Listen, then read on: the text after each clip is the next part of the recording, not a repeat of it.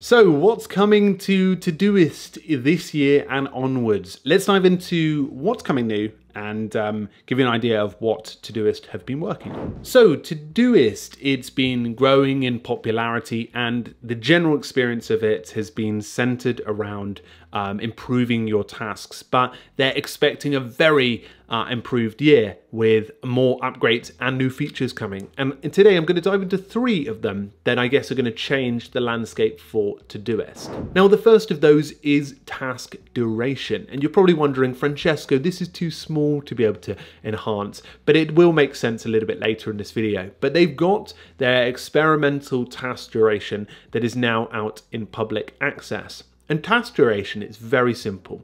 In Todoist, you have just a general due date of when a task is to be done, but you can now add duration now, which will give it a generalized time and amount of time as well. This is great for connecting it with two-way sync with Google Calendar, for example, if you want to do that. Great for time blocking in general, and in general improving the task abilities as well.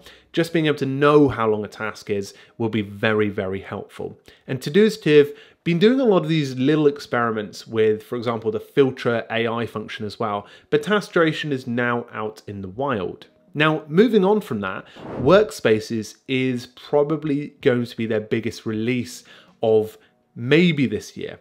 They're saying this year, but I believe they're going to have an update in October. We actually did an interview with them, if you want to find it on Toolfinder, that digs a lot deeper into the conversations that we had about newer features. But I believe it's actually available for pretty much anyone who signs a new account, but don't do that because that would just stress them out.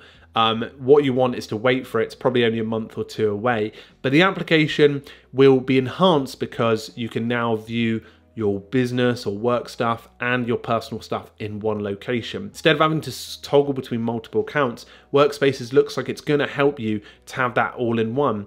And that's perfect for managing filters, managing labels, managing your to-do list, and being able to switch over when you need to, which is something that I've always struggled with my Todoist account. I have my personal stuff and my work stuff, and sometimes when I'm in work mode, I get really stressed because I'm like, I can see like 3 or 4 tasks for personal, and I'm like, I know I need to do them later, but I like to keep focused for work. So Workspaces will upgrade that, and there's a little bit of information on this page that will be linked below about that and how it's currently operating. The final feature that brings in task duration is calendar. They are working on a calendar mode. When I first heard this, I was like, bam, that's such a good idea. Obviously apps like TickTick have had this for some time, but calendar mode in Todoist just makes total sense. And what they're doing is working on a native version of that. Now, just to state, because I'll get told off for this, just in general, because I don't want to put out false information, they have no firm ETA on calendar release, but they state in our interview that we did with them, they will say that we're already doing some preliminary internal testing. I don't know what that means. It could mean that a couple of people in their internal team have it, or they've rolled it out internally to use it to test it, but I just don't know. Anyway, I'm pretty certain that the way that they were talking in this interview that Todoist next year is going to be pretty big.